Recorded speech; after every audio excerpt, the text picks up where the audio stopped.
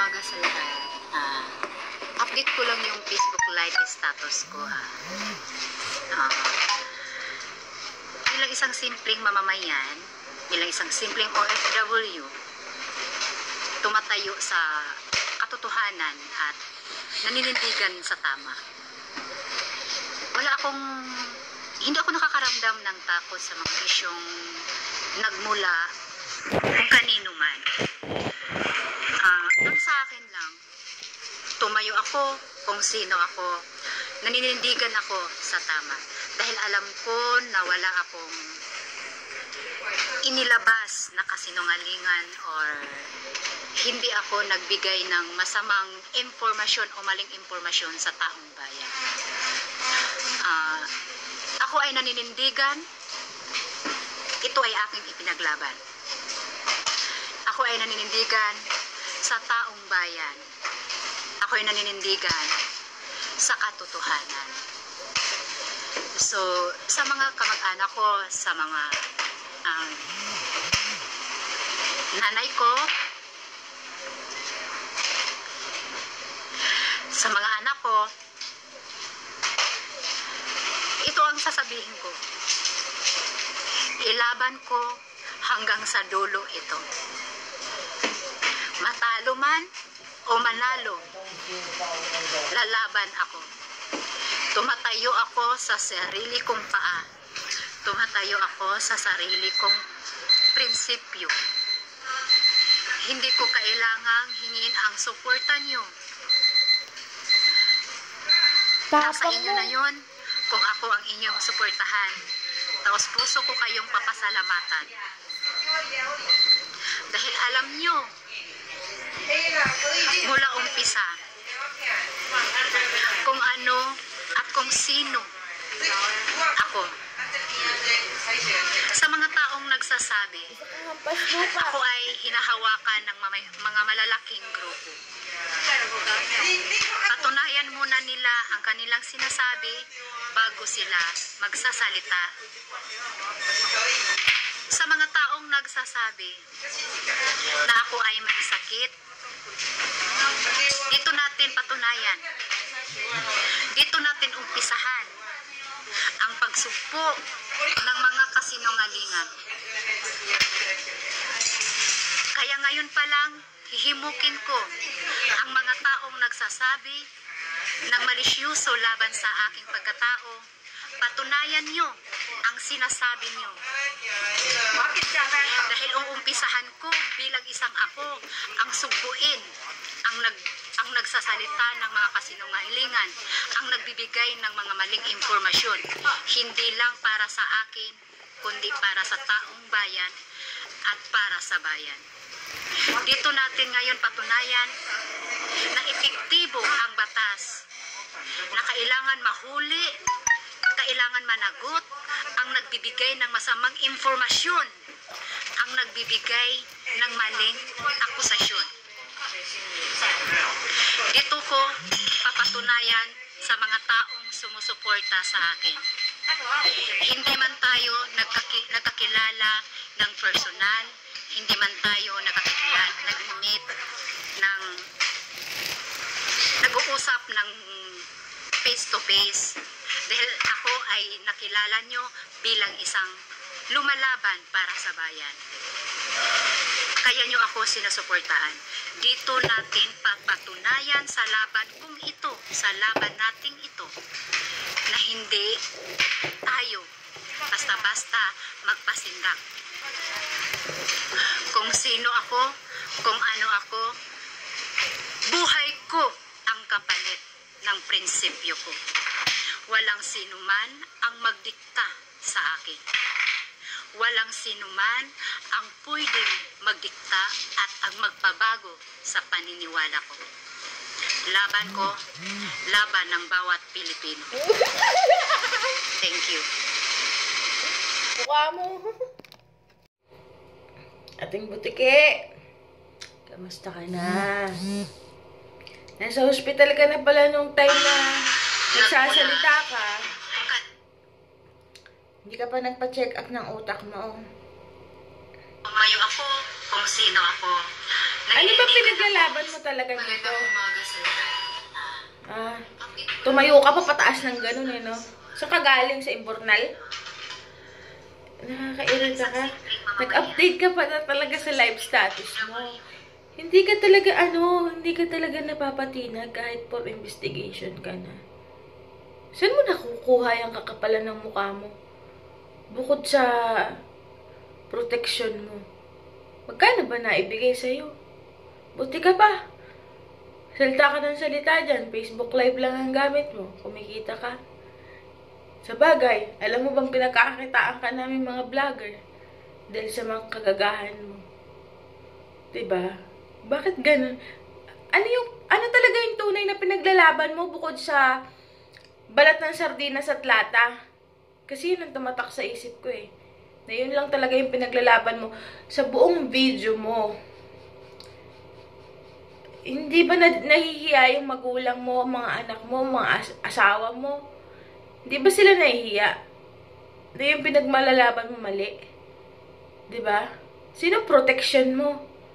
Sila Binay? Ha? Mga trillianis na yan? Trilling? Diba? Actually, yung mga video mo, nakakairita lang kasi wala ka namang pinaglalaban. Anong pinaglalaban mo para sa mga bansa, para sa mga Pilipino? Eh, tinatakol ka ng mga Pilipino eh. Diba? Sa lahat ng nakita kong post dun sa yung video, sa live video, wala namang kakampi. Ilabas mo yung supporters mo. Sino yung sumusuporta sa'yo? Pagsalitain mo. My God!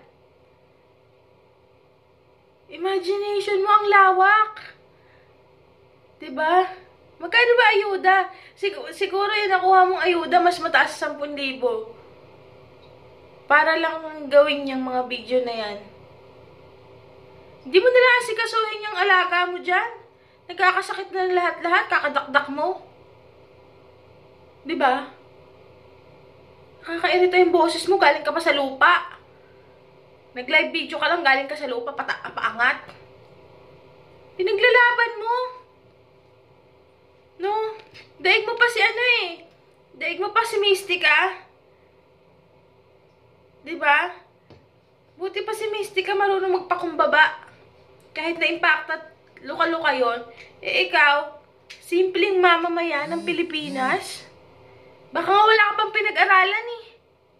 Kung makapagsalita ka, kala mo kung sino ka. Diba? Ayusin mo nga yung sarili mo. Bago mo ayusin, bago ka makipaglaban para sa buong Pilipinas, para sa lahat ng mga Pilipino, ayusin mo muna yung sarili mo. Ang dami-daming lumalabas tungkol sa'yo. Ayusin mo muna yung sarili mo. Nakakairita kasi itong mga sinasabi mo eh. Diba? Pag pinapanood ko, parang lalo kang nabubuisit. Kasi, sa lahat, alam mo yung sinasabi mo na pinaglalaban mo, at saka yung mga sinasabi mong, ano ba yun? Ano sinasabi mo? Sandali may sinasabi kang yung mga nagsasabi ng kasinungalingan tungkol sa'yo. Iisa lang ang sinungaling dito. Ikaw lang. Ikaw lang ang sinungaling. Ikaw lang naman nagpalala ng sitwasyon, di ba? Yung mga sinasabi mo, yung mga nababanggit mo, ikaw yun. Di ba? Binabaligtad mo sa gobyerno, ikaw lahat yun. Isang tangang pokpok na hindi mo alam kung saan manggagaling eh. Alam mo, sarap murahin. Hindi lang ako nakapagmura kasi nababatikos ako dahil sa pagmumura. Pero putang ina ka. Isa lang ha. Nakakabuisit yung mga bibig mo.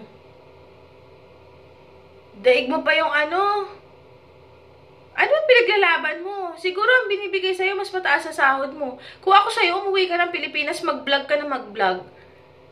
Diba? Kasi mas parang kumikita ka doon kaysa sa pag-aalaga mo ng matanda eh. Hindi ka nahihiya sa employer mo? Nakikita yung mukha mo sa telebisyon? Di ba? Hindi ka nahihiya sa employer mo? Naaabala sila? Yung mga gantong Pilipinong walang kahihiyan sa sarili? No? Wala kang kahihiyan. Pinahihiya mo yung buong pamilya mo. Kasama ng employer mo.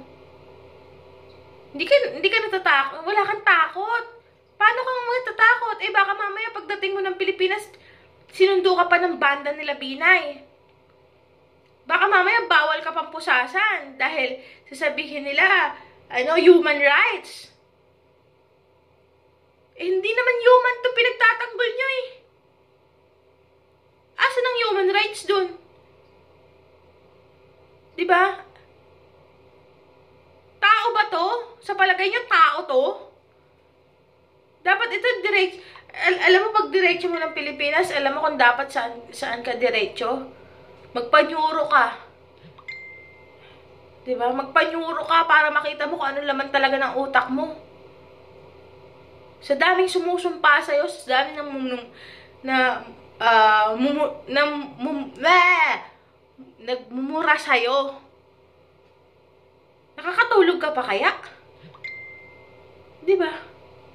Siguro tuwan-tuwa ka. Siguro gumaganong-ganong ka na. Ginaganon-ganon mo na yung buhok mo. Sa kakaisip. Sa kakabantay ng mga post ng mga vlogger sa'yo.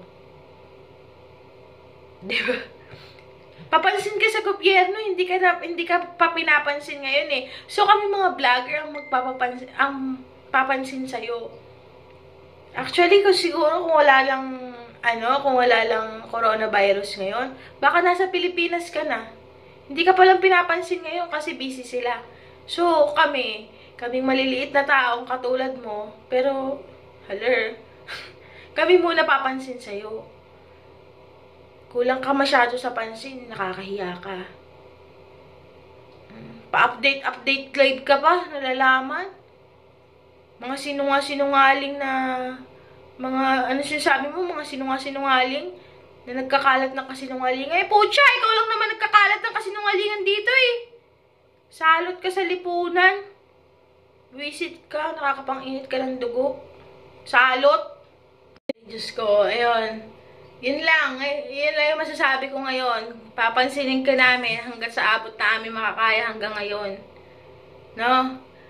So, yun. Salamat po sa mga nag-subscribe dahil kay Impact ng Linn silawan. Sa mga hindi pa nag-subscribe, please subscribe my channel at aabangan natin siya hanggang dulo. Hanggang pagdating niya ng airport, kung ano mangyayari sa kanya. Maraming salamat guys. 5,600 subscribers na po tayo. Maraming salamat. Good morning, BDS. Good morning, President. Good morning, Philippines. Bye-bye.